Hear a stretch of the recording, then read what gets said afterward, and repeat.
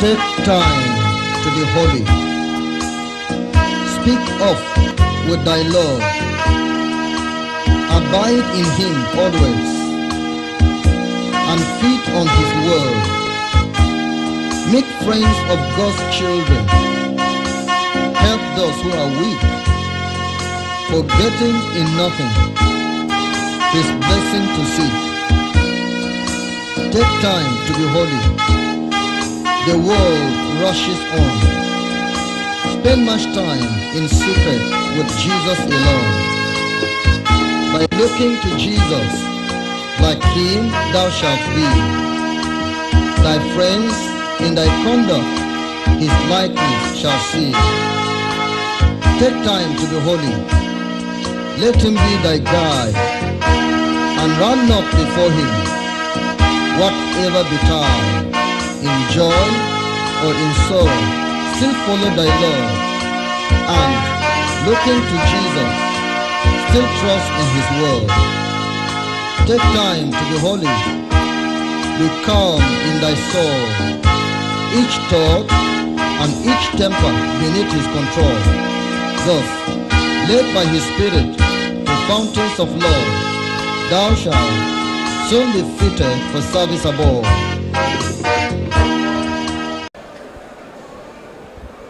In Jesus' name we pray.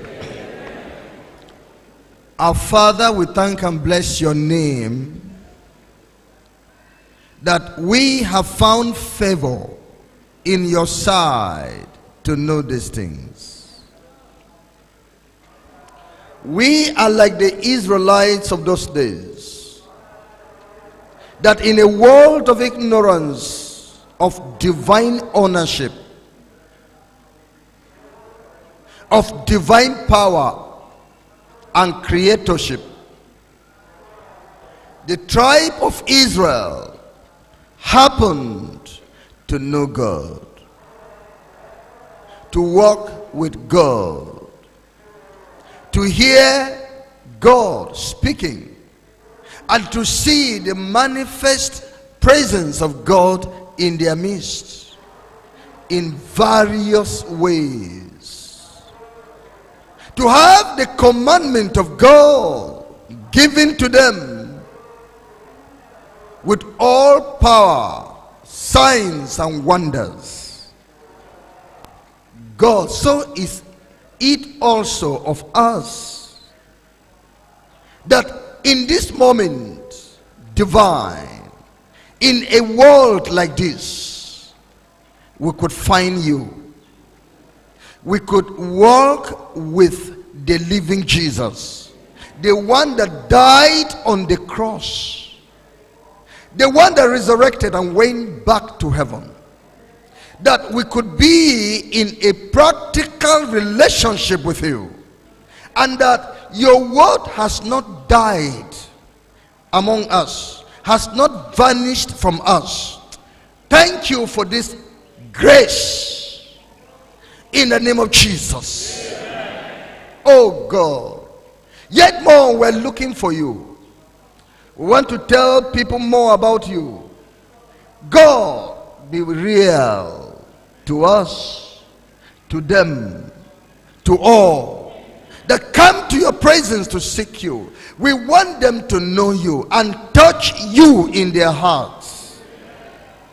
Thank you, Father. In Jesus' name we pray.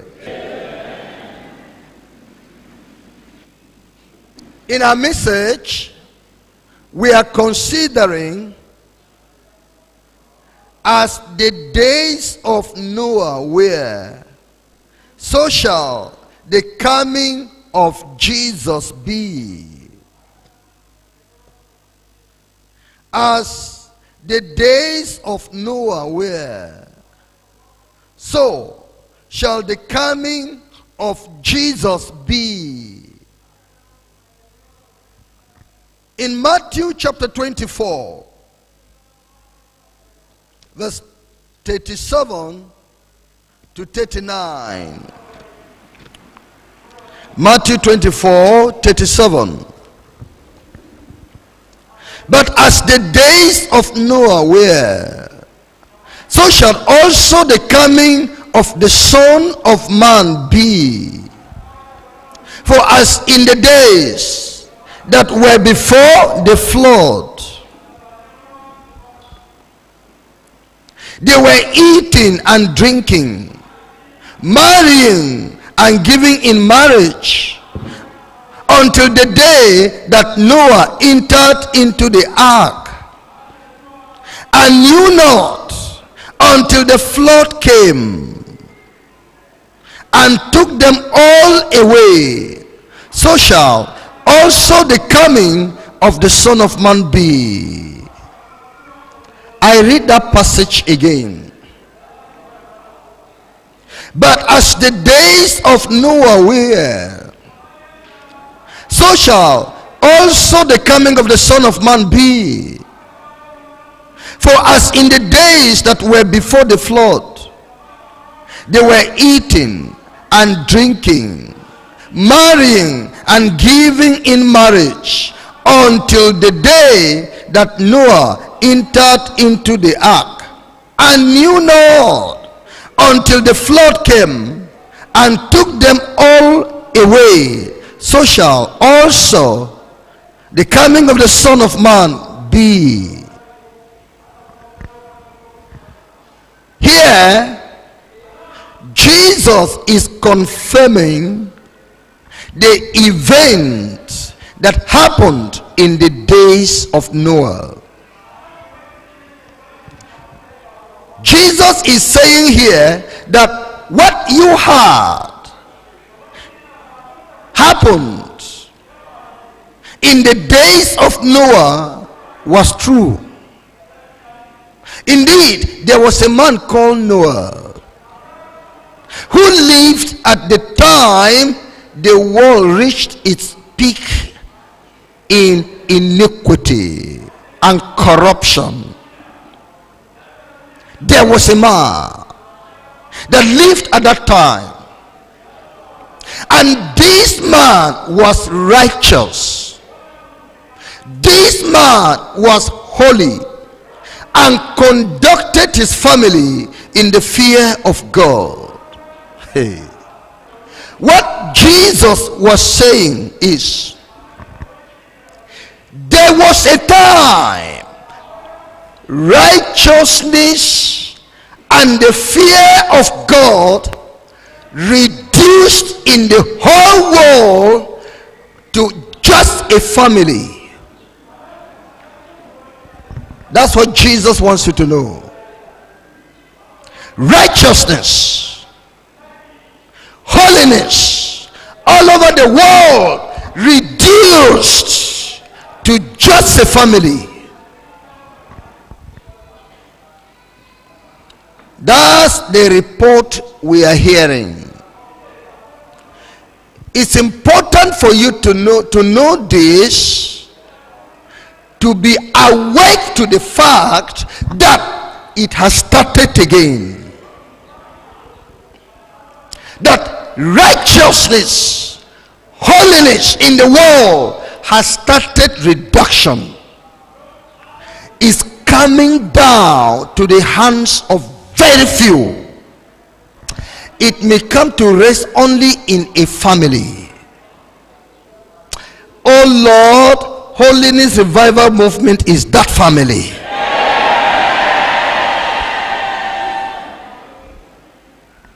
That's our prayer.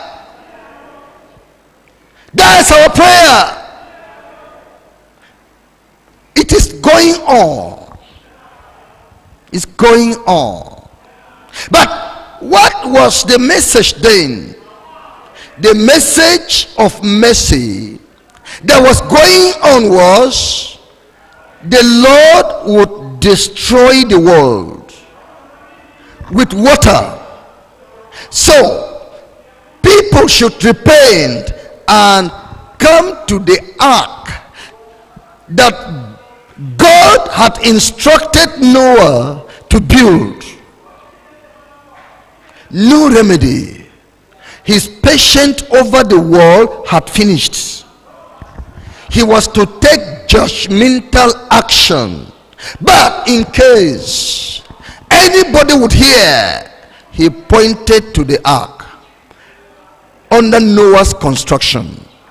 Come up there. And for 120 years, Noah was in construction of the ark and preaching this gospel of righteousness and holiness. It's so vanished from the earth that it could not be revived. Righteousness and holiness so vanished that even preaching could not revive it. But it rested in a family. It rested in a family, the family of Noah. The days of Noah are here again with us. The world of humanity has reached its peak of corruption and wickedness. God's judgment is determined. God's judgment is determined over the political world, the commercial world, and the religious world. And now in our time, the ark is in the building. The Lord is building the ark through his own people. God is building the ark of safety for the remaining few who are interested in God and heaven. Humanity have removed their interest. It's this few that the Lord is building this ark for, that the Lord has raised up this ark for. The ark in the building for human salvation is the gospel of truth, righteousness, and holiness. This is only the region of safety. It is the region of safety, no other place. The people are adamant. They are cynical and mocking. Eventually, only few shall be saved from the eternal destruction that is coming upon the world, and these few must enter into the ark, enter into truth, righteousness, and holiness. These few, there's no other way but truth, righteousness, and holiness. This is the ark. If you hear holiness revival movement is the ark, is because of this. It's not just a name. Not a name. There's no other name that can come up more than Jesus' name. But because truth is here, righteousness is here, holiness is here, and God has given attention to this place. He has put his eyes here. He has put his eyes here. He has put his person here.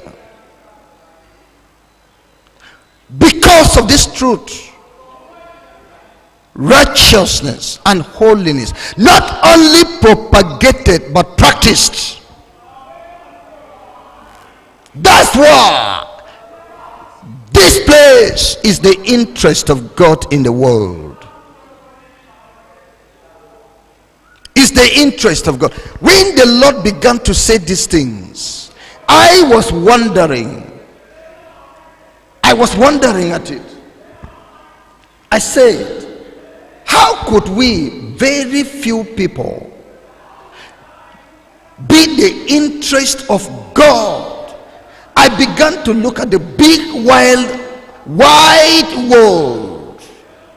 And I began to look at some great denominations, great leaders.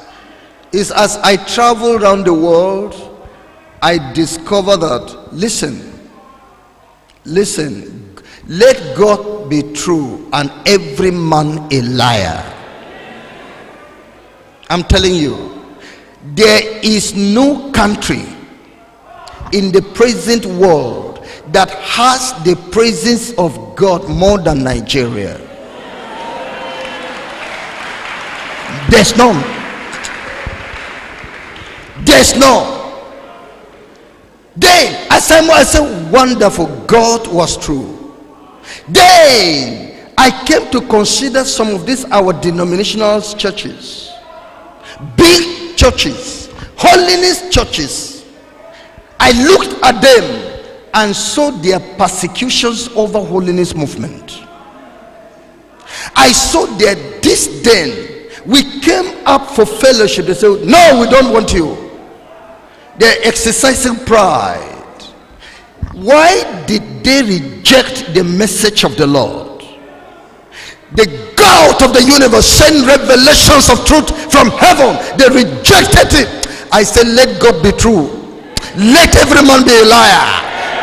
The presence of God is in this movement.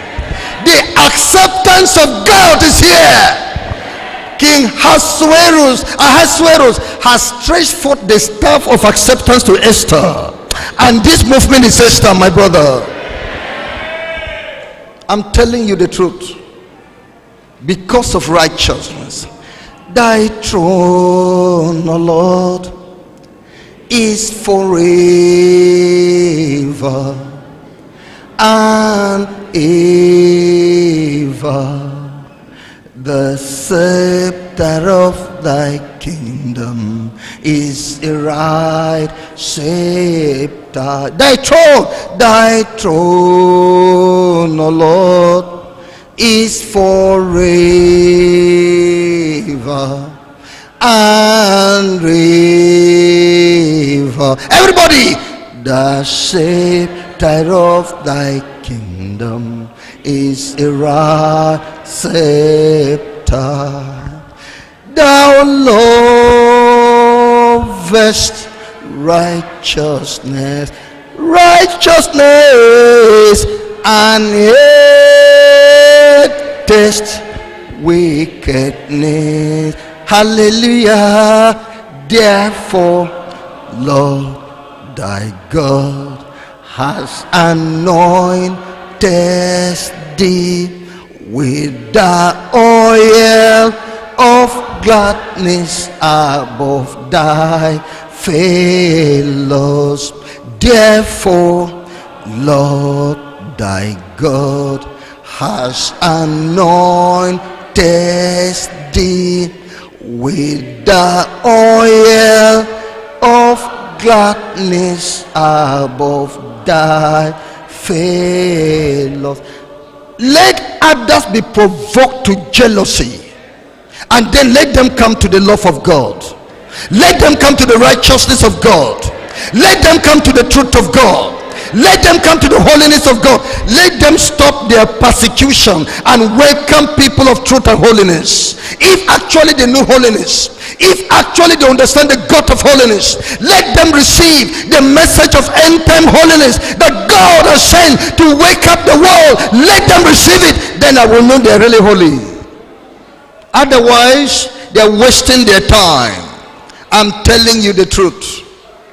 I'm telling you, this is the moment the ark of the Lord is going on. Righteousness, holiness, and truth. Take it. Number one, the days of the coming of the Lord. Number two, the ongoing building of the ark. And finally, certainty of Christ's return. Number one, the days of the coming of the Lord. In 1 Timothy chapter 4, verse 1 and 2. 1 Timothy chapter 4, verse 1. Now the Spirit speaketh expressly that in the later times some shall depart from the faith, giving heed to seducing spirits and doctrines of devils, speaking lies in hypocrisy, having their conscience seared with a hot iron. The days of the coming of the Lord are also called in the later times, called the later times. The later times. And has the characteristic as specified here: departing from the faith, demons taking over the Christian church, demons taking over the Christian ministry, demons taking over the work of the Holy Ghost in the church. Wow! The backsliding of the people, turning away their ears from the truth, from the faith, and turning unto fables, unto seducing spirits, and practically teaching the doctrines of devils. In 2 Timothy chapter 3, verse 1 to verse 5, this know also that in the last days perilous times shall come. For men shall be lovers of their own selves, covetous, boasters, proud, blasphemers, disobedient to parents, unthankful, unholy, without natural affection, truce breakers, false accusers, incontinent, fierce, despisers of those that are good, traitors, heady, high-minded, lovers of pleasures more than lovers of God, having a form of godliness but denying the power thereof. From such turn away. This life has characterized the church in our time. It is the last days. The coming of Christ is in the last days, and we are in the last days, and we are seeing men loving themselves, running after the world, material things for themselves. The love of God has waxed cold. They have a form of religion. They don't have the power of salvation. The religion does not carry with it the power of salvation. Again, in the book of Luke chapter 21, Luke chapter 21, I read verse 34 to 36. The Bible tells us, and take heed to yourselves, lest at any time your hearts be overcharged with surfeiting and drunkenness and cares of this life, and so that day come upon you unawares. For as a snare shall it come on all them that dwell on the face of the whole earth. Watch ye therefore, and pray always, that ye may be accounted worthy to escape all these things that shall come to pass, and to stand before the Son of Man. Yes, be careful, because these things characterize the day of the coming of the Lord, the period of the coming of the Lord. It tells us people shall be given to themselves, eating and drinking, feasting, following after the cares of this life, and people shall be in ignorance. They shall not be thinking towards the coming of Christ, and that day will catch them unawares. The days of the coming of Christ, which are the days we are living in, could also be called the last days, the later times, the end time. Apart from the turbulence and chaos that characterize this period in the world, there are specialized behaviors that should characterize the Christian church. the Christian church, sum up together, we could see the following. Number one, ignorance of the coming of Christ. Ignorance. Many are not aware, maybe including you, that Jesus is returning. Many didn't even know he came. So what about how much more of returning? They're not aware. The present world is not aware. The government of the nations are not aware that the maker of the world, part of which they govern, is coming back. They're not aware. The businessmen are not aware that the creator of mankind is appearing in his timetable to take his own out of the living. They are not aware. They don't know. They are not aware. And many people in the villages, in towns and cities, capital cities, are not aware that Jesus is returning. Many churches are not aware. Many. Why? They don't talk about it. They don't tell them about it. So they are not aware that Jesus is coming. They are not aware. That is what characterized the present world, like the days of Noah. They were never aware. Some of them were even wondering, how can the flood come? I mean, how can the flood come? How can it? Which way? Forget those things. That's how they're even saying now. They're not aware. But brother, be aware. Be informed. Jesus is coming back. Say it. Say it. Say it. Take it, and it is so. And we are living in the days of his return.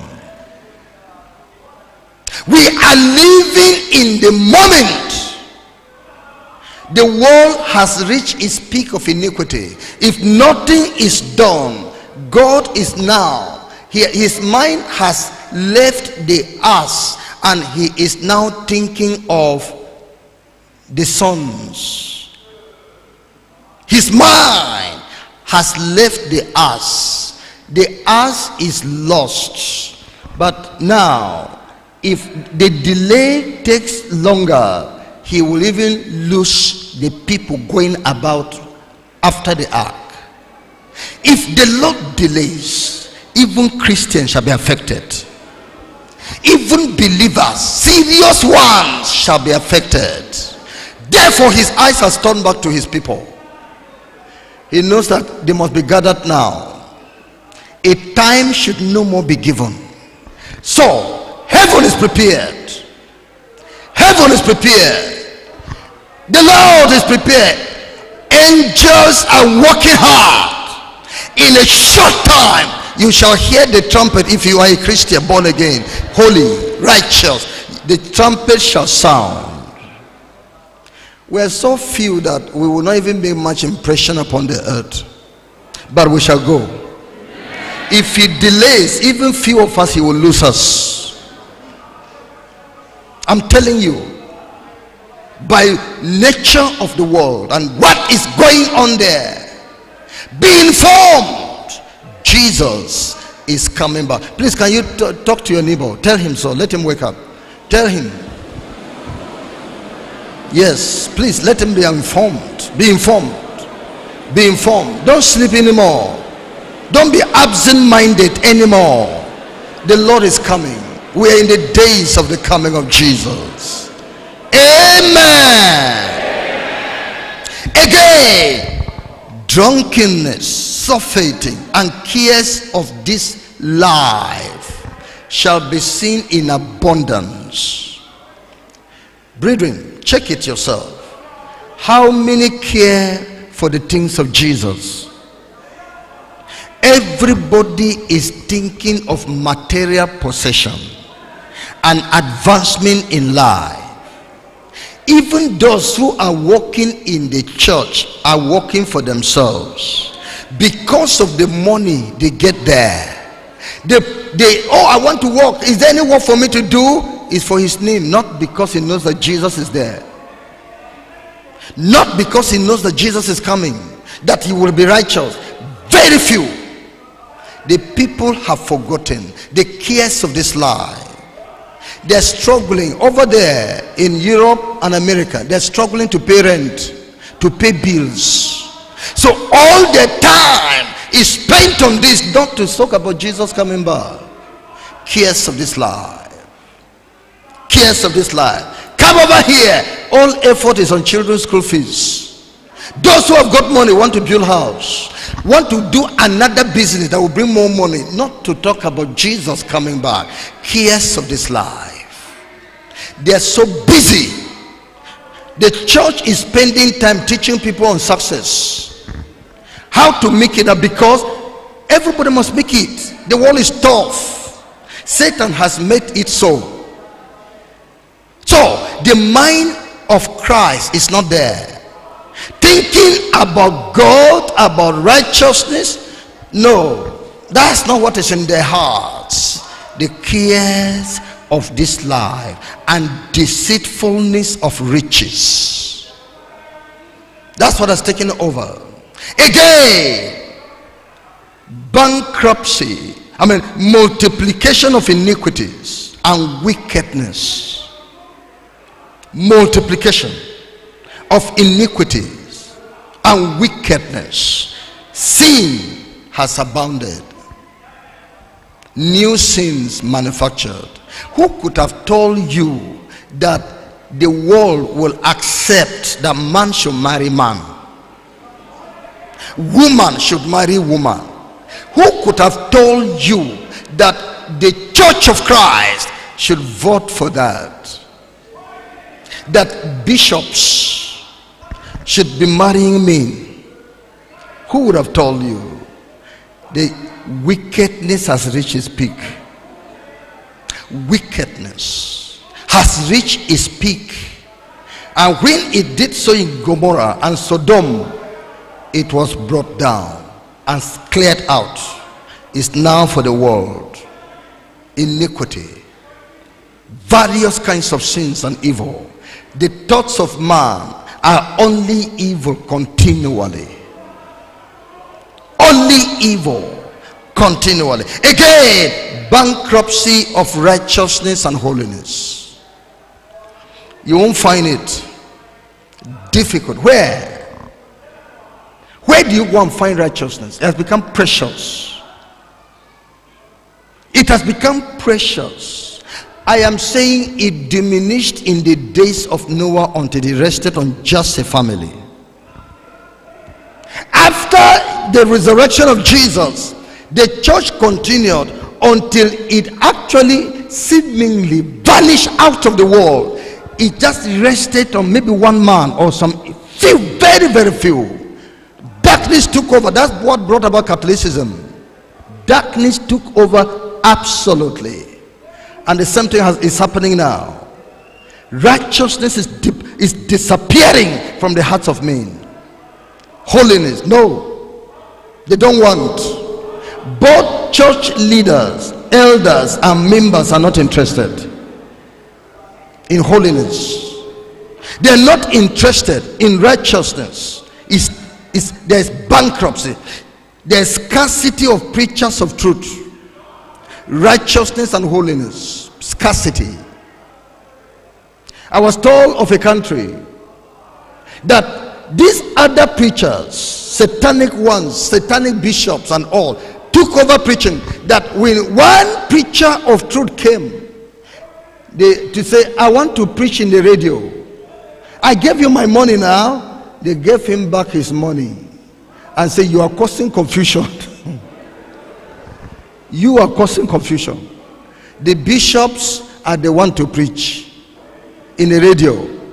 But I paid you money for all this. I've been preaching for all this period. But now no more. Take back all the money. The one that remain, take. Preachers of truth have become scarce. Brother, sister, the world is going. They have become scarce. Where will you find them?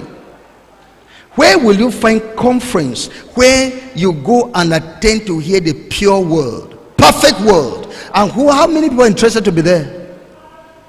How many are interested to be there?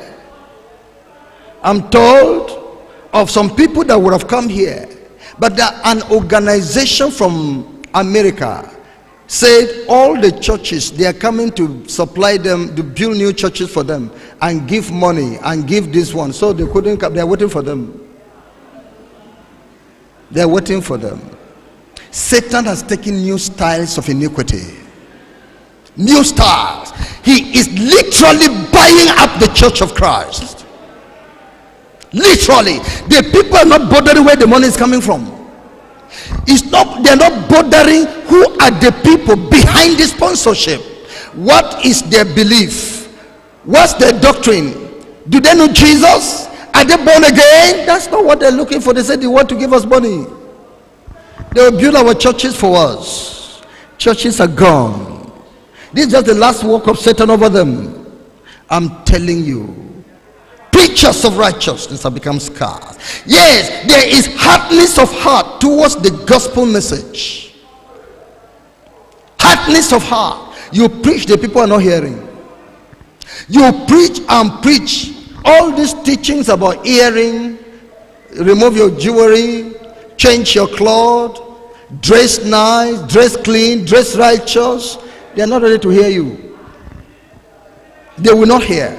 You will find a woman in the church under such sound preaching. She will be looking at the preacher, but her heart is not there. She trained herself. The devil taught her how to do it. That when the preacher is preaching, look straight to his eyes. Let the two of you say eyeball to eyeball and start studying his eyes and be watching his lips. You won't hear those things he's saying. And that is how they are in the church now. I'm telling you, the church has reached, the world has reached its peak. They've had it. What else? When a salt has lost its own saltness, what is it good for? But to be trodden underfoot of men. The people have had enough. The people are not hearing anymore. The people are challenging this gospel truth. They don't want it. They're rejecting the preachers of truth. They're persecuting them. They don't want. We don't want. Don't tell me I don't want to hear. They have reached their peak, like the days of Noah. Like the days of Noah. Again, number 7, scoffing and mockery at the gospel of righteousness and holiness. Oh, wives are suffering in the hands of their husbands, and some of these husbands are pastors, because these women have accepted the gospel of holiness, and the husband said, choose between me and the gospel of holiness. Choose between me and the gospel of holiness. Either bring back your earring, the trousers or pants you'll be using, or else marriage will end. And many of these women who have really not gotten a good foundation in Christ, whose eyes have not actually opened, like a baby that was born but the eyes are still closed, they give up.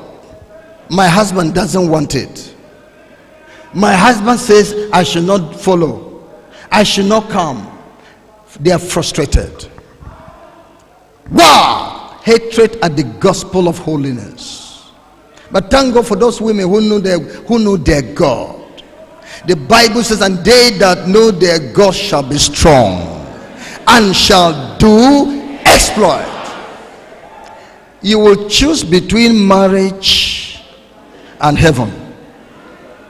Your husband said you should choose between holiness and himself. God also says choose between marriage and heaven. Amen? Go ahead. The matter is all in your hand. The matter is all in your hand. So that's the situation, the state of the world now. Arrangement is going on worldwide. How to turn the world onto Satan. Now, some other people have come up in America. A group of people. You will see them write upon themselves, I am going to hell and I am proud about it. I'm telling you, I'm proud about it. I'm going to hell. There are people that say, which way can I resemble Satan? Can you make me resemble Satan? Put horns on me. I think they say our master has horns. Put it on my head. Some will put some fearful, turn their teeth into something fearful to look like evil spirits.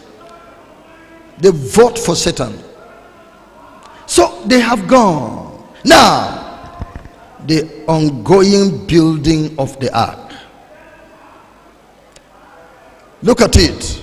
In Genesis chapter 6 verse 11. Genesis chapter 6 verse 11 to 14. The earth also was corrupt before God, and the earth was filled with violence. And God looked upon the earth, and behold, it was corrupt, for all flesh had corrupted his way upon the earth. And God said unto Noah, the end of all flesh is come before me, for the earth is filled with violence through them. And behold, I will destroy them with the earth. Make thee an ark of gopher wood. Rooms shall thou make in the ark, and shall pitch it within and without with pitch. And this is the fashion which thou shalt make it of. The length of the ark shall be 300 cubits, the breadth of it 50 cubits, and the height of it 30 cubits. A window shalt thou make to the ark, and a cubit shalt thou finish it above. And the door of the ark shalt thou set in the side thereof. With lower, second, and third stories shalt thou make it. And behold, I, even I, do bring a flood of waters upon the earth to destroy all flesh, wherein is the breath of life from under heaven, and everything that is in the earth shall die. But with thee will I establish my covenant, and thou shalt come into the ark, thou and thy sons, and thy wife, and thy sons' wives with thee. That's what God says. The end of human beings have come. The end of all flesh has come. Man, the matter is over. The Lord is rounding up matters now. Woman, the game is over. God is rounding it up now.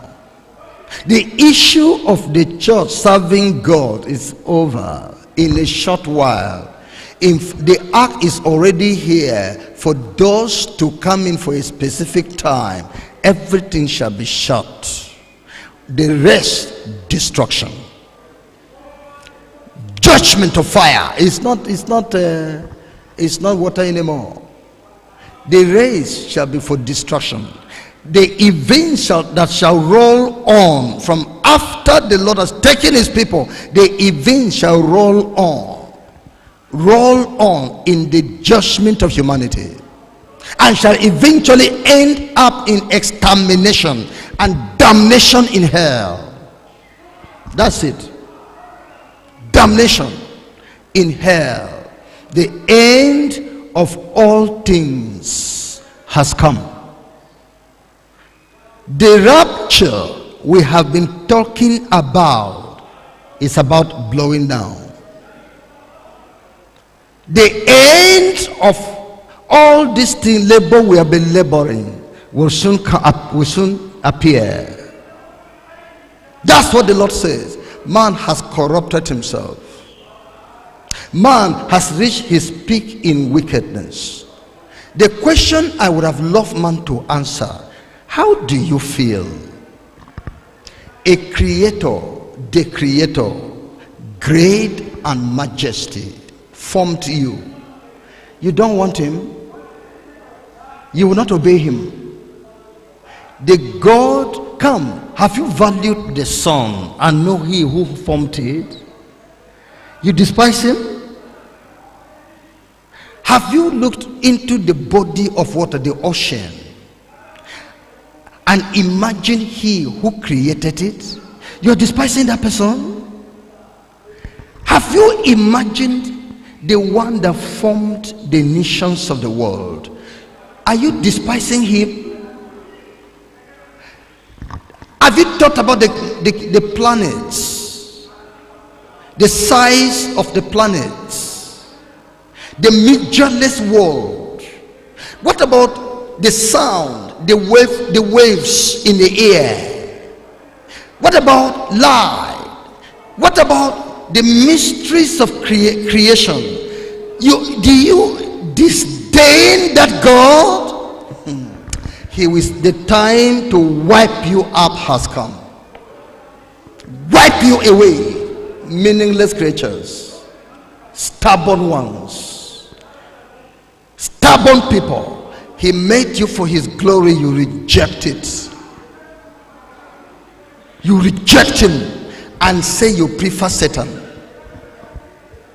and say they should put horns on your head and be saying, this human being, hey, I am going to hell and I burst of it. Just to abuse God? What's wrong with you? What happened to your mind? What happened?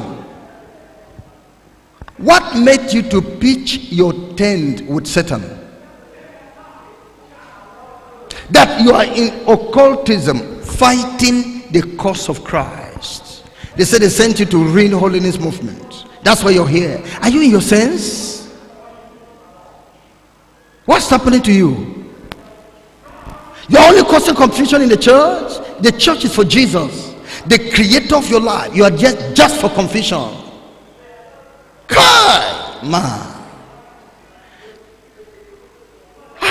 What's wrong with you? How long do we plead for him?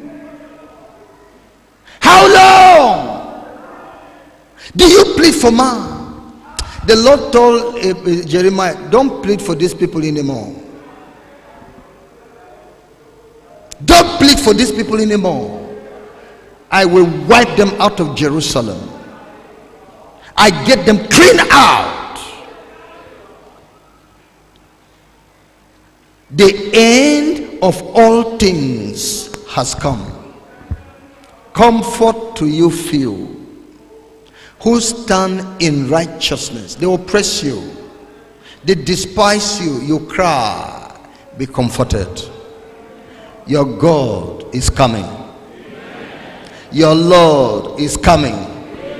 The creator of your life that knows what you need, the pleasures you need, the comfort you need, the satisfaction you need. He said he is coming. Woman, we are happy with you. Your husband has not been able to change you. And God also has not removed you from that house yet, because he cannot remove you without God. Except God doesn't want you to be there. All those things he's doing is nothing. He will finish and just be watching you like this with wonder. But thank God for what you're suffering. We are happy. We are proud of you. Proud of you to have you bearing these things. Demons entered into the church and corrupted it through you. Demons took over Adam through you. Demons scattered the world God made through you. But now you have realized yourself, and you're cleaning away Satan from your life.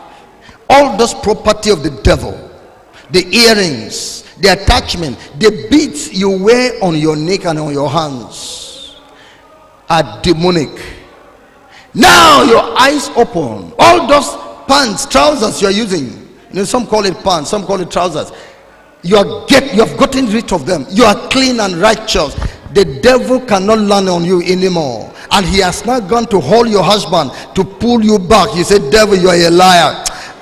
Join this woman to say, devil, you are a liar.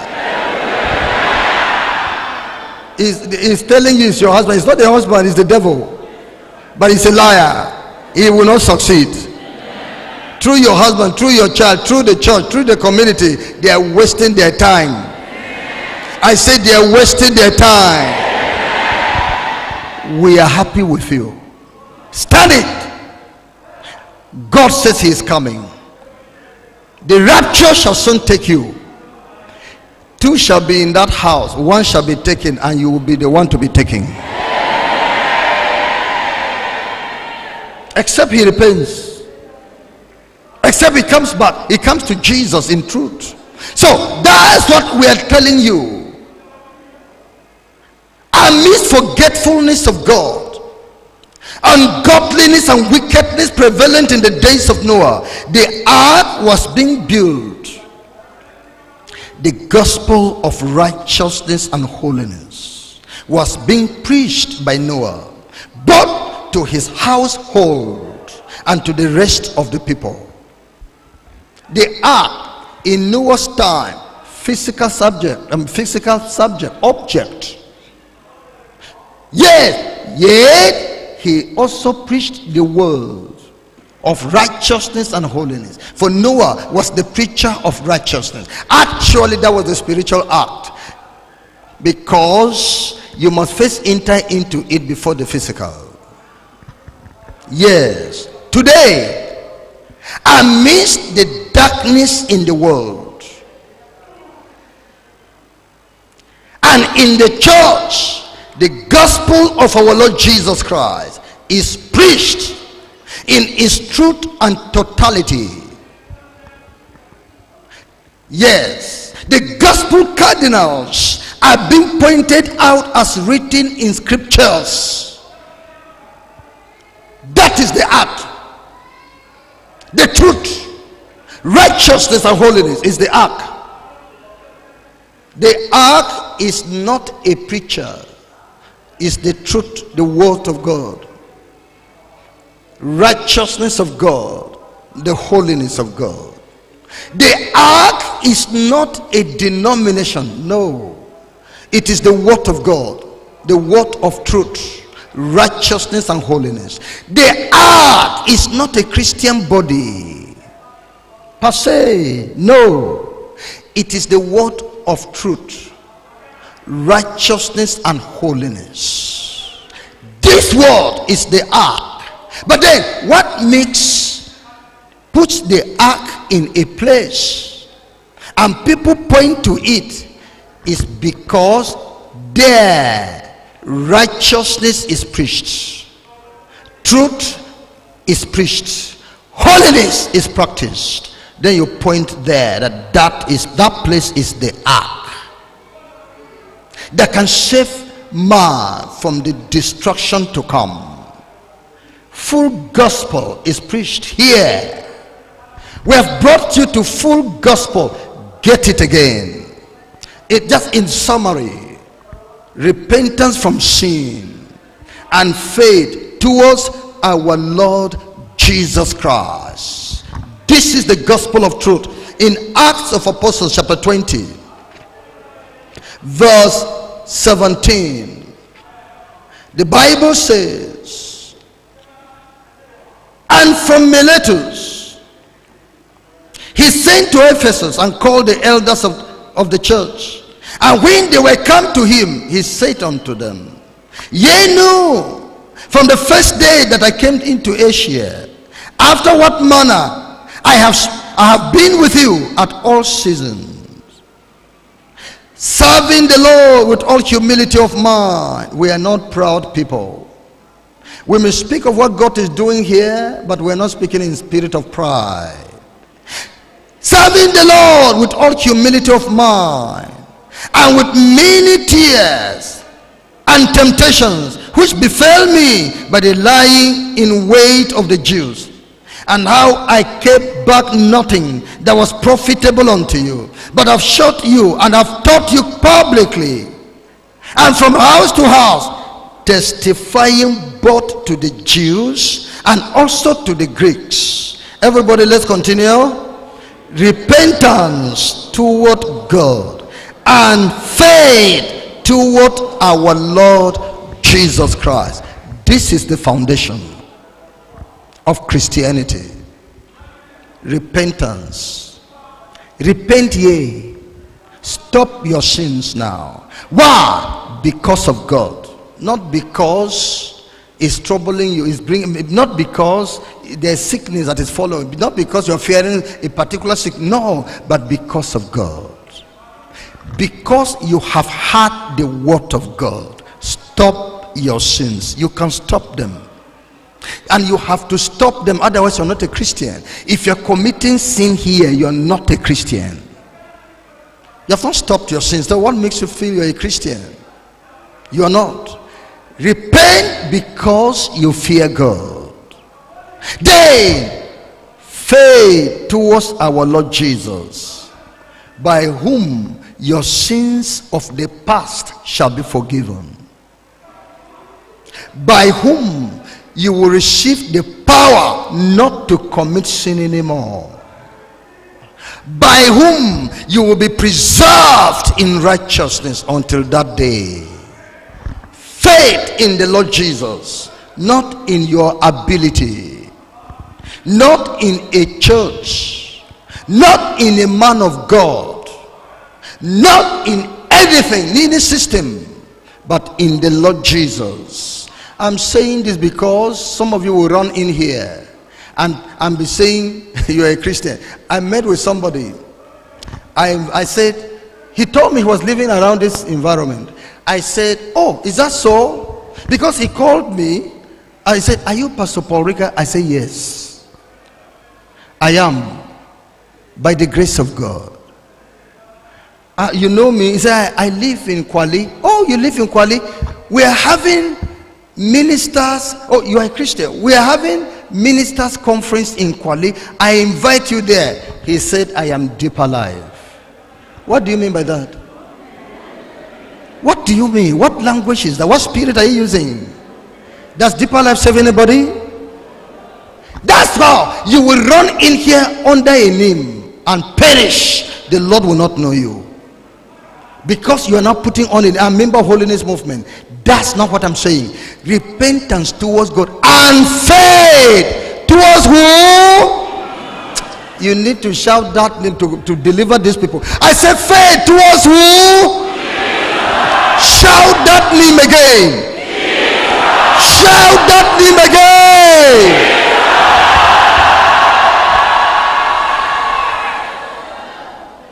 That is how you can be saved. Get him for yourself. Look to him. That's the gospel we preach here.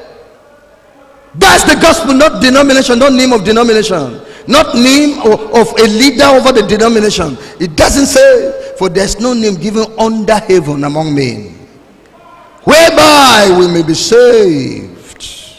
Again, sanctification of heart and holiness of life. I'm telling you what we preach. Ephesians chapter 5 verse 2. Ephesians chapter 5, verse 25 to 27. The Bible tells us here, saying, husbands, love your wives, even as Christ also loved the church and gave himself for it, that he might sanctify and cleanse it with the washing of water by the word, that he might present it to himself a glorious church, not having spot or wrinkle or any such thing, but that it should be holy and without blemish. Sanctification. Christ died for sinners, and when they believe, they become members of the church. Christ died for the church, for sanctification of the church, to make them holy and without blemish. We say, just as you wash your dirty cloth in water and in detergent to cleanse it, after initial washing there is a second washing. Is that so? What do you call that? Rinsing. You need rinsing to be thoroughly clean. However you wash your cloth, in the first washing it must be rinsed. Thank God for your salvation. You still need the second separate visitation of God, separate work of God in your life, called sanctification. It's coming up tomorrow. I'll handle it fully there. Amen. Amen. What is this for? For your purity and holiness, spotlessness, to give you a pure heart, promote you into this unblemished holiness. This you needed. Although you scarcely hear it, you have never even heard. They don't even say it. It's not part of your gospel, but it's part of this. That's why I say something different is here. The truth. Again, baptism and gifts of the Holy Spirit. In Acts of Apostles, chapter 1. Acts of Apostles, chapter 1. I read verse 8. But ye shall receive power after that the Holy Ghost is come upon you, and ye shall be witnesses unto me both in Jerusalem and in all Judea and in Samaria and unto the uttermost part of the earth. Ye shall receive power. Holy Ghost power is for service, for witness. For the righteous life, you have the Spirit of God already in you. For if anyone has not the Spirit of Christ, he is none of his. But for power, extra power, for the disciples had some initial power. They could cast out devils, they could heal, they could preach, but the Lord still promised them power with a definite visitation of the Holy Spirit in their lives, called baptism with the Holy Spirit, evidenced by speaking in tongues. And we preach also the gifts of the Holy Spirit, the gifts he gives to us for ministry, manifestation of the Spirit of God, the word of wisdom, word of knowledge, faith, prophecy, gifts of healing, miracle, designing of spirits, tongues and interpretation of tongues. We'll tell that again as when the time comes during this conference. This is required. We preach. In fact, after conversion, following it immediately is water baptism. Matthew chapter 28 verse 19 and 20. Matthew 28 verse 19 and 20. Go ye therefore and teach all nations, baptizing them in the name of the Father and of the Son and of the Holy Ghost, teaching them to observe all things whatsoever I have commanded you. And lo, I am with you always, even unto the end of the world. And let us say, Amen. This command was given by Jesus. The Holy Ghost came down 40 days after the resurrection of Jesus, Pentecost. He didn't change this command. Jesus said, he shall testify of me. He shall receive from me and give to you. Holy Ghost didn't change this command. What was the command? Baptizing them in the name of the Father, of the Son, and of the Holy Ghost, showing that the Godhead is three. Father, Son, and Holy Spirit. Both three are one person, and both as individual persons, and they are involved, each one of them, in the conversion of a soul. They are involved. You are handing the soul over to three separate personalities in the Godhead, but actually one person. Baptize him, hand him over to the Father, to the Son, and to the Holy Ghost. Baptizing him in the name of the Father. And in the Acts of Apostles, of course there were many baptisms. Even as someone said, even the Muslims, they baptize their converts. Is that so? There's something they do to the converts. Is that? Exactly. So in those days it was said, the Pharisees also do evangelism to win converts to Judaism. As the Bible says, woe unto you. You go from place to place looking for converts just to make them twice the sons of hell. They were also making converts, and they were baptizing their converts. John also was baptizing people rather.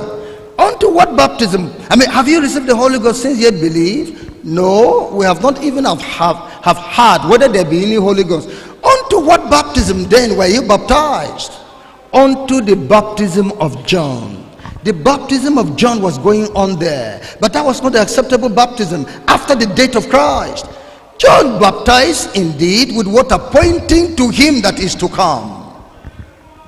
So when they had this, they were baptized what? In the name of Jesus. They received the baptism instructed by Jesus, which is in the name of the Father, of the Son, and of the Holy Ghost. Because that commandment has not changed. God gave that commandment under great inspiration. He said the Holy Ghost will not come and change it. It was freshly given. In fact, this commandment was given after resurrection. So who changed it? Who has power to change it? Who was instructed to change it? Not the Holy Ghost. It's confusion of teachers that would still want to bring blemish on people. And this baptism is by immersion.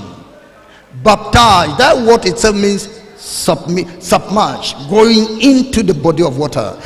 John baptized with water in Jordan, in the river. He didn't carry water and pour on the head. Go inside it. Because it means being buried with Christ, we resurrect with him into a newness of life. And Jesus baptized in a place because there was much water there. It is immersion. That's the water baptism. That's what we preach. Then restitution. Restitution. In the book of Ezekiel, chapter 33, verse 14 to 16. Ezekiel 33, verse 14 to 16. The Bible says, again, when I say unto the wicked, thou shalt surely die, if he turn from his sin and do that which is lawful and right, if the wicked restore the pledge, give again that he hath robbed, work in the statutes of life without committing iniquity, he shall surely live, he shall not die. None of his sins that he had committed shall be mentioned unto him. He had done that which is lawful and right, he shall surely live. The government of the nation, not being Christian, not being religious, practice and uphold restitution, even among the heathen. All those that embezzled the money of the government, they announced to them, Bring back the money before we come. Bring back the money before we come. If we come and catch you, because we're following record, it will be worse with you. Are they bringing it? I said, are they bringing it? Restitution. How much more the church, which is the ground and pillar of the truth? How much more should you do? Even more, I say unto you, except your righteousness shall exceed the righteousness of the scribes and Pharisees, you shall by no means enter the kingdom. If the world is doing this restitution, that which they did badly, they restore it. They make restitution. They amend it because they fear judgment. You will not do restitution. You have taken over your brother's wife. You have taken over another person's wife. You have taken over another person's husband. You will not do restitution. You will not escape the judgment of God. You have gone to steal money from someone. You will not do restitution. The Lord says, if I say unto the wicked, thou shalt die, and if you will go, if he stops his sin and gets born again, that's beautiful, but go and restore those things. Don't just stand on born again alone. Some of you, they told you that if any man is born again, he's a new creature. All things are passed away. What about your name? Do we call you by the first name, or you have a born again name that happens immediately you gave your life to Jesus? Why should you not reason well on scriptures that things that need rectification must be rectified? It must be.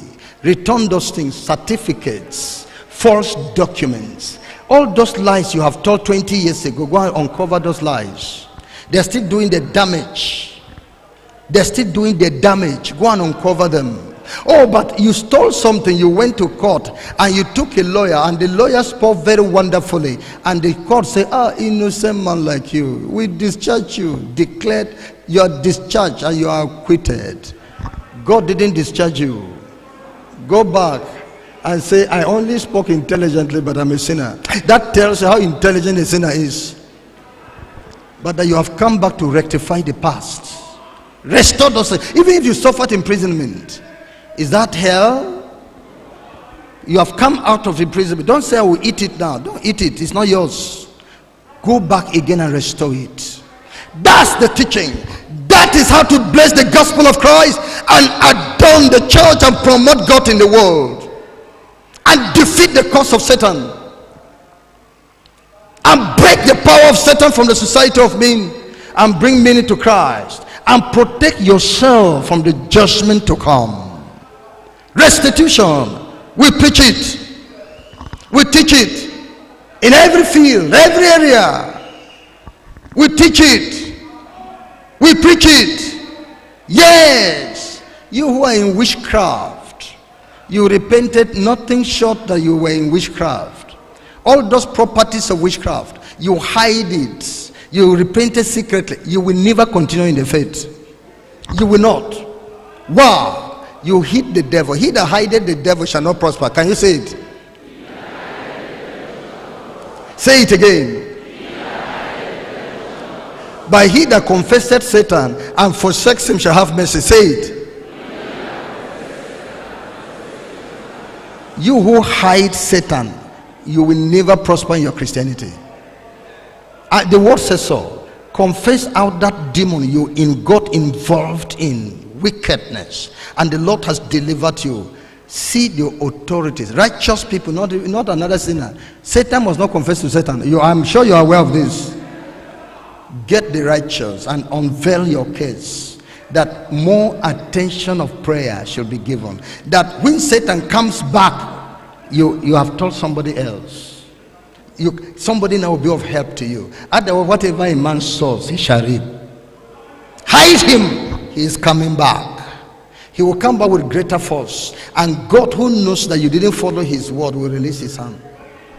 You go back again to sin and Satan, and it will be worse with you. You'll be enrolled as an agent of darkness to fight the church, so that you can be doomed properly. Confess, confess, and show your deeds. We shall talk about this more. I'm talking about the teaching we give. Yes, Christian giving, tithes and offering, giving to the poor, giving to provoke Christian love, giving for the gospel propagation, tithes and offering. We teach it that it is present. It is a thing to be done now. It's not past. Some people say, no, the payment of tithes has gone. We say, no, it's a lie. Christ is after the pattern of Melchizedek, a high priest. Melchizedek collected tithes from Abraham. Did he? The second Melchizedek, which is Jesus Christ, ever lived to collect tithes from us. He's our high priest. He is our high priest. And the work of the high priest is to collect tithes. Is Jesus your high priest? Then you pay tithes to him. He's God. Is God who commanded it. As long as there is the priesthood, there must be the payment of tithes. As long as there is a priesthood, there must be the payment of tithes. When there was a priesthood in Melchizedek, Abraham paid tithes to him. When there was priesthood among the children of Israel, all of them paid tithes to the priest. And in our day, there is a priesthood. Call his name. Call his name. Call his name. We must pay tithes to him. We must. Not to do is to despise his priesthood. And he that despises shall be cursed. He that despised shall be cursed. Because even those who despise ordinary men were cursed.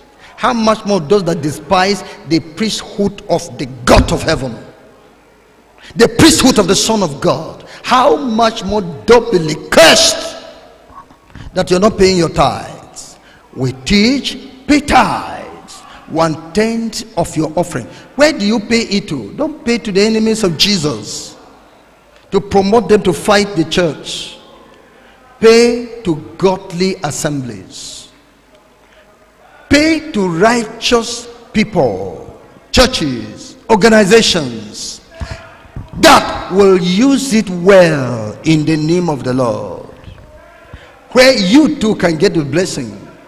If you see any man come now that comes to you not bringing this doctrine, receive him not into your house, neither wish him Godspeed. He that wisheth him Godspeed is a partaker of his evil deeds. You're paying money to all these people carrying charms and talisman about in the name of ministry.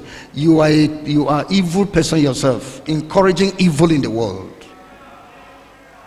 And you are here, you will not pay tithes to us. You people who go to tell these people that they should not pay tithes in the holiness movement, you are wicked. Are you hearing what I'm saying? You are what?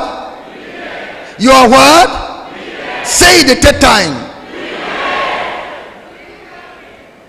What we said is, let God lead you where you pay your tithes. But make sure you pay it in righteous place. If it leads you to pay it in the church where you're worshiping, do.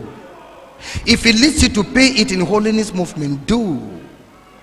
As long as you see that we're worshiping God in truth. For all of us, whether the church you are worshiping or holiness movement, receive our money from God. Where our eyes are not on you, but on God. If you obey God, we shall have our food to eat. We shall have money to do the work of God. Are you hearing me? Are you hearing? All human principles and policies that will tie you down from obeying the word of God should be overlooked. All human principles and policies. There are some people who say if you don't pay your tithe, we'll curse you. Do they have power to do that? That is even the language to show that you must never pay tithes in that place. You must not, because it's an evil man. The Bible says we should bless and curse not, but that one is cursing. Amen? We preach evangelism for soul winning. Preach the gospel. Go out after souls, after sinners. Yesterday I've told you clearly, ministry is soul winning. The progress of your ministry, prosperity in your ministry can be determined by how many people you bring to Christ in righteousness and holiness and are preserved in him. Go and preach. Go preach the gospel. Preach to church members. Don't say they have all gone to, they are all in the church. All in the church. How many are born again? How many know Jesus? How many know the truth? How many are walking in his way? Preach to everybody God sends to you. If you meet with some pastors, preach to them. Is that clear? Yeah. Even if the pastor says, I'm a born again child of God. Oh, is that so? But let's face another area now. Since you have known Jesus, but there are other areas, let us face it. Hallelujah. Yeah. That is how you will serve many people. You bring many people to Christ. Scriptural healing, deliverance and blessings in Christ. Scriptural, we preach that Jesus, the word of God heals, the name of Jesus heals. The Holy Ghost, the power of the Holy Ghost brings healing to people. Yes, but all the use of substances that have come to become doctrine in the church of Christ, we preach against them as idol worship. The matter of handkerchief and apron was mentioned only on Paul the apostle. No other minister in all the early church, none, used handkerchief and apron to heal anybody. None. Not even Barnabas that was working with Paul. Not Timothy that I would say inherited the ministry of Paul. Nobody, not any of the apostles, used handkerchief and apron. But today, Satan has brought up handkerchief and apron, and the fate of people have gone to it. We say none of them shall go to heaven. If you're here using handkerchief and apron, for your information, your name is not in the book of life. I'm telling you, if you're a pastor ministering with handkerchief and apron, your name is not in the book of life. You have turned the people's faith from Jesus to material substance. Did handkerchief die for you? Did apron die for you? Can they produce the blood of purification? Without the shedding of blood, there's no remission of sins. And only one person shed his blood for the remission of sins. Call me his name. Jesus. Call me his name. Jesus. Call me his name. Jesus. That is it. That's what we preach here. That's what we preach here. Coordinators, are you having handkerchiefs there? In the apron with you? Oh, you're not using them? Shout that no, let them hear. No, I know I say shout no to handkerchief and apron, let them hear. Does the Lord do signs and wonders here? By faith. This sign shall follow them that believe. In my name. Simple. He sends forth his word, and the word healed the sick and delivered them from destruction. That's what we preach. All these other things you're doing that you're doing on your own, God doesn't know you. Finish and go to hell. God doesn't know you. The use of anointing oil is restricted only on matters of healing. Even that is not even in rampant use, because it's not all healing that requires it. Not all the time that you might even use it. Is anyone sick among you? Let him call for the elders and let them pray over him, anointing him with oil in the name of the Lord. Stop there. Has he been healed? When you anointed him with oil, has he been healed? But the oil they gave you has healing power inside it. They just tell you drink, pour in your soup, rub on your face, rub at the back, put it in your pocket when you're going for interview. Before they call your name to enter in, drop it in your tongue. Witchcraft. Witchcraft. I told you in the day of Noah, righteousness diminished to a family. The same Satan. But me cooperated with him because does Satan have almighty power? If God, the creator of man, puts man at will and has no power to break it, has he given Satan that power? You gave him yourself. You gave Satan yourself. Anointing him with oil in the name of the Lord, and the prayer of faith, and the prayer of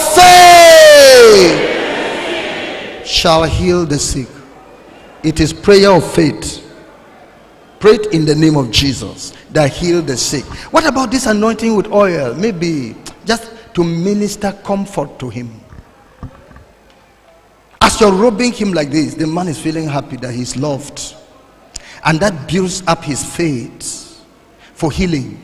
But it's not everybody that needs it. It's not all the time. Much healing goes on without that. In all Paul's healing, anointing with oil was not found. In all Peter's healing ministry, anointing with oil was not found. Many ministers of God, including myself, we do perform miracles and healing in Christ's name. I have never anointed with oil once. I will not stop you from doing so if you can be restrictive according to scripture. If scripture allows you, why must I condemn you? But it must be restrictive, and it is on sickness, not on anointing ministers. Okay, this is time to anoint ministers. With what? Holy Ghost is there for ministers. It's not oil. Holy Ghost. They anointed these ministers and corrupted them. Demon took over. Do you know what is inside that anointing oil? Satan has blinded you. They pour it upon you and remove the original grace God gave you. You are operating under a strange power, and you do strange things in the church of Christ because you are submissive to strange doctrines. Did Jesus anoint his apostles with oil? Did Paul anoint Timothy with oil? Why are you allowing yourself to be anointed with oil and say it's for ministry? Why are you anointing people with oil and you say it's for ministry? Corruption, evil, weakening the people, allowing Satan into them. And they bring out many testimonies. In fact, that oil, you know, our bishop told us, our general overseer, he told us that he prayed over the anointing oil for us. So he told us that anything we can use anointing oil for it. So a cat was disturbing me in my house. A cat was disturbing, was making noise like a human being. They are witches and wizards. I came out and began to pour anointing oil around my house. The following day, 7 cats died. Is that not the testimony I've been hearing? Satan has given you a sign that you have connected well. I'm telling you, you have connected well. They're preaching false power to you. You are using it, damning the gospel of Christ, and the presence of God is no more there because you are offering strange fires. That's it. Healing miracles in truth. Don't push anybody down. Don't say until you pray somebody falls down, he has not received power. It's a deceit.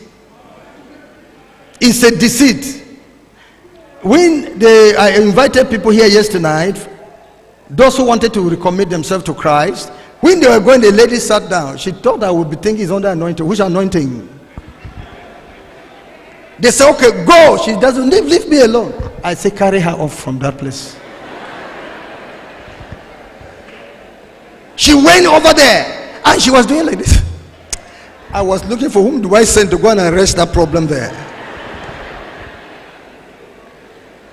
You do fake things like that and you think that is of God. You can't deceive people here. Who say you must fall down? If you fall down, you have a demon. Once somebody falls down, like they carry him and go and interview him. Whether maybe he didn't eat. Some because they didn't eat actually.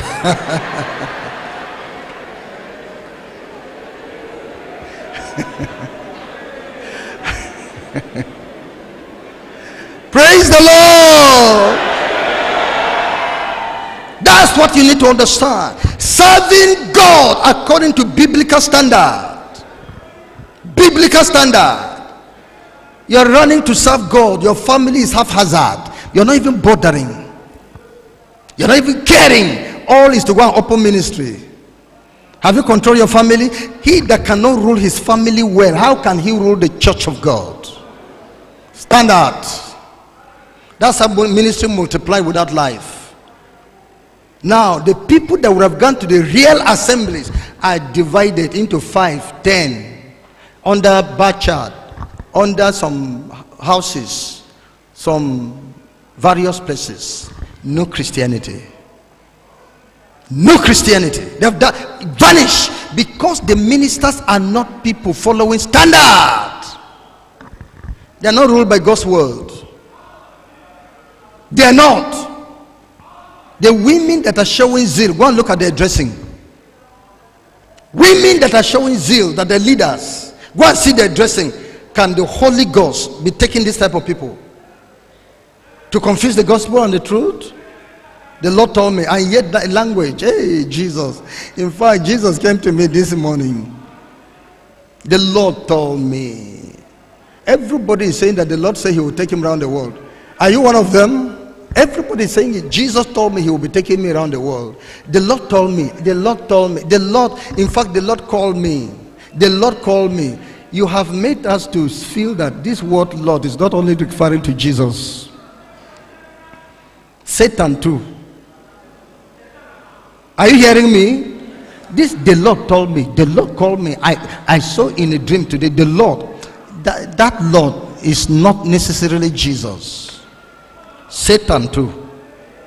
That's what you have shown. Because Jesus must speak according to the word, to the testimony. Yes. The Bible tells us he must speak according to the word of God, to the law and to the testimony. If they speak not according to this word, there's no light in them. That your Jesus that gave you a commandment outside scripture is not the Son of God. That's why you're reigning ministries, reigning people. Instead of humbling to join others to do this work, the Lord has called me to get out. Satan. Two are better than one. Satan wants to break that law, to scatter the people, so that you cannot be united to do the work of God. You're always seeing the vision of your ministry. Vision of your ministry is not all from Jesus. We preach damnation of hell. Damnation of hell. If you refuse, you shall be damned. Go into all the world and preach the gospel to every creature. He that believeth and is baptized shall be saved. He that believeth not shall be damned. That's what we preach. Hell has enlarged herself because of stubbornness. People who have refused to submit themselves to the spirit of truth, they are full of themselves. The love of God has waxed cold. We preach heaven and eternity with God. In my Father's house there are many mansions. I go to prepare a place for you. We preach the rapture of believers soonest. Is the next thing that will happen now. Is the next thing that will happen. That's why when America said they're bringing American chip, it doesn't mean anything to us now because it is not 666. The word of God says 666 will come after the church has been raptured. Is these people with false doctrine who say there will be tribulation before the rapture? They are the ones having that problem. Otherwise, to us, he that is letting will late until he is taken out of the way. Before the man of sin shall appear, we have been taken out of the way. Before the flood came upon the world, Noah had entered into the ark. Before the fires fell upon Sodom and Gomorrah, Lord had come out of it. We shall come out before the Antichrist shall show up.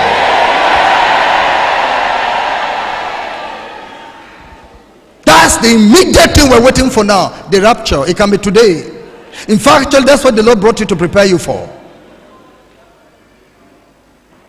If you hear this thing, this quarreling, though God is quarreling you, if you can hear this quarrel and say, God, I'm sorry, and repair yourself, you are going in the rapture. Yes, we preach eternal rewards for the righteous. I have fought a good fight. I have finished my course. I have kept the faith. Henceforth is laid for me a crown of righteousness, which the Lord, the righteous judge, shall give me at that day. Not only to me, but to them that love his appearing. Righteousness, crowns are awaiting you. I round up now. Certainty of Christ's return. In Genesis chapter 7, verse 1.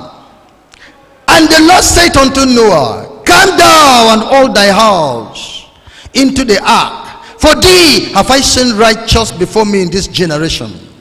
For thee, the righteous, enter into the ark. Righteousness delivered from death. I have seen you righteous in this generation. Verse 6. And Noah was 600 years old when the flood of waters was upon the earth. And verse 7. And Noah went in, and his sons, and his wife, and his sons, and his sons' wives with him, into the ark, because of the waters of the flood. Verse 10. And it came to pass after 7 days that the waters of the flood were upon the earth. In the 600th year of Noah's life, in the second month, the 7th day of the month, the same day were all the fountains of the great deep broken up, and the windows of heaven were opened, and the rain was upon the earth 40 days and 40 nights. Every human flesh wiped out. They thought God was joking. They thought God was joking. In the book of 1 Thessalonians chapter 4, 1 Thessalonians chapter 4, I read verse 13 to verse 18. But I would not have you to be ignorant, brethren, concerning them which are asleep, that ye sorrow not, even as others which have no hope. For if we believe that Jesus died and rose again, even so them also which sleep in Jesus will God bring with him. For this we say unto you by the word of the Lord, that we which are alive and remain unto the coming of the Lord shall not prevent them which are asleep. For the Lord himself shall descend from heaven with a shout, with the voice of the archangel, and with the trump of God, and the dead in Christ shall rise first. Then we which are alive and remain shall be caught up together with them in the clouds, to meet the Lord in the air, and so shall we ever be with the Lord. Verse 18, everybody. Wherefore, comfort one another with these words. The Lord is coming. You're going to hear in this conference revelation the Lord has given about his coming. Amen? I'm telling you, this thing is reality. This thing is reality. It's happening in our time. The trumpet shall soon blow. Make sure you are in the ark. Truth, righteousness, holiness. It's becoming a family business. Be in the family. be in the family of truth, righteousness, and holiness. For the Lord is coming to judge the ungodly world. In Jude, verse 14 to 16. Jude, verse 14 to 16. The Bible says, and Enoch also, the servant from Adam, prophesied of this, saying, behold, the Lord cometh with 10,000s of his sons, to execute judgment upon all, and to convince all that are ungodly among them of all their ungodly deeds which they have ungodly committed, and of all their hard speeches which ungodly sinners have spoken against him. These are murmurers, complainers, walking after their own lusts, and their mouth speaketh great swelling words, having means persons in admiration because of advantage. The Lord is coming with judgment. All these people have hardened themselves against the truth, hardened themselves against righteousness. The Lord is coming. Judgment shall descend. The Lord shall clear them. Man says he doesn't fear hell. Man is saying he's even boasting about it. Let him go there and boast. The Bible said, does thou believe that there is God? Even the devils believe and tremble. But man says he is happy to go to hell. Satan trembles over hell. Man said, the Lord is coming. Let he that says he wait for him.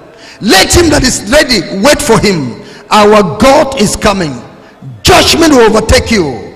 He would deal with this ungodly world. He created a world and they forgot him. He brought somebody to lie. A man sponsored a man to the university and brought him up, spent all his resources on that man. He came out of the university and forgot him. He got into job and was making money and forgot him. You forgot your God. He's coming for you. He's coming for you. Judgment. Judgment. Let the Lord come in the second coming. Is judgment that will take place. You will know it. You will know it. Everything will be made clear. We shall tell you the systematic events of the end time. I think it's today you will hear that. That will be done. Yes. Church, righteousness has left the earth. It has diminished greatly. In the days of Noah, it diminished to a family. Yes, in the dark ages, it diminished, it almost vanished. The story was not really clear. Only a remnant were preserved. In our day, the Lord would not allow total disappearance of righteousness. A body has been raised up. We shall stand to this until the rapture. As many as are ready for the rapture, let's go together. Take these teachings. They are the ark of Noah for your salvation, for your preservation, for your eternal living. Rise up upon your feet and worship the Lord.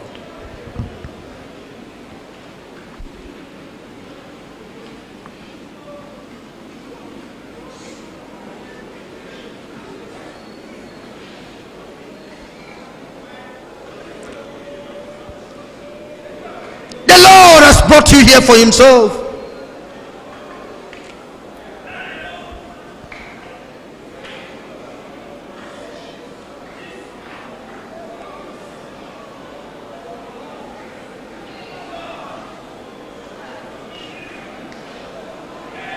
The Lord has brought you here for himself. He wants you to be in the ark for safety. Know the truth, and the truth shall set you free.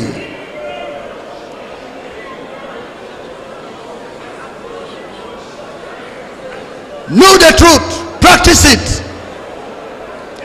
Thy throne, O Lord, is forever and ever. The scepter of thy kingdom is a right scepter. Thy throne, O Lord, is forever and ever. The scepter of thy kingdom is a right scepter. Thou lovest righteousness and hatest wickedness. Therefore, Lord thy God has anointed thee with the oil of gladness above thy fellows. Therefore, Lord thy God has anointed thee with the oil of gladness above thy fellows. Thy throne, O Lord, is forever and ever. The scepter of thy kingdom is a right scepter. Thy throne, O Lord, is forever and ever. The scepter of thy kingdom is a right scepter. Thou lovest righteousness, and hatest wickedness. Therefore, Lord thy God hast anointed thee with the oil of gladness above thy fellows.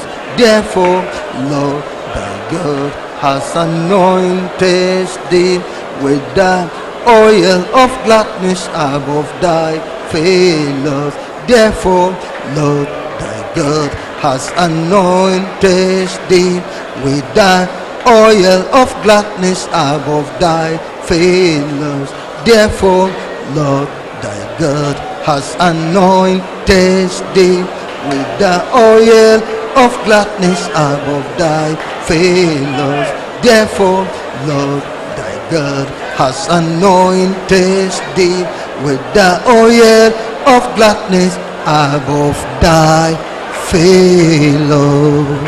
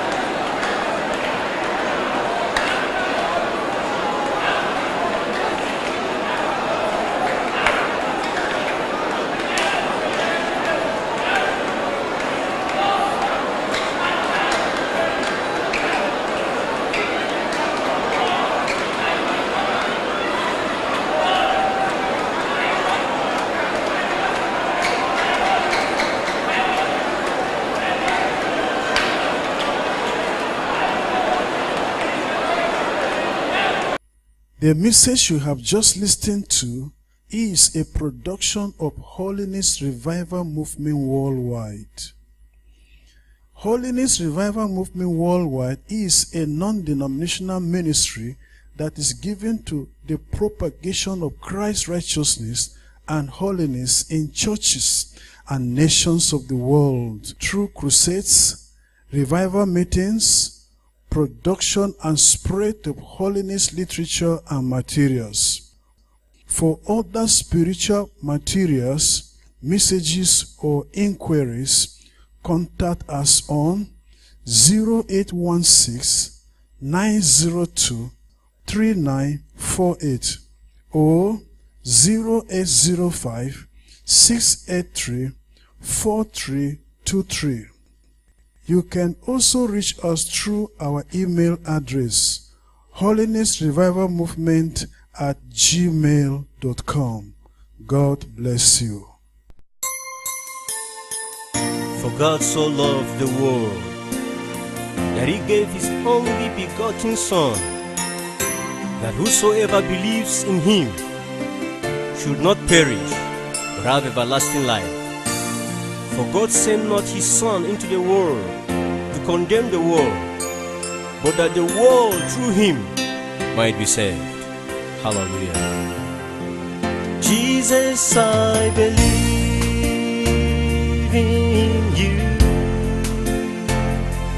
You are my Lord and Savior. I believe in you. You are the living Savior. I believe in you. You are my Lord and Savior. I believe in you. You are the living Savior. You came from heaven. You died for my sins. You purchased me with your blood. You are my Lord and my Savior. You left your throne above and took up the form of a servant for my sins. Oh Lord Jesus, you are the living Savior. Jesus, I believe in you. I believe in you.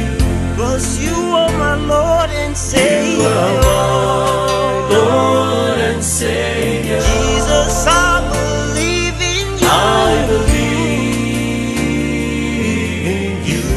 Lord, 'cause you are the living Savior. Jesus, I believe in you, Lord, 'cause You are my Lord and you are Savior. my Lord and Savior, Lord. I believe. That's why I believe in you, Lord. Oh, Jesus, You are the you are my living Savior. I believe in you. I love you, Lord. I believe in you. You are the living Savior. I believe in you. I love you, Lord. I love you. I believe in you. You are the living Savior. Jesus, I believe in you. I believe in you. You are my Lord and Savior, You Lord. are my Lord and Savior. I believe in you.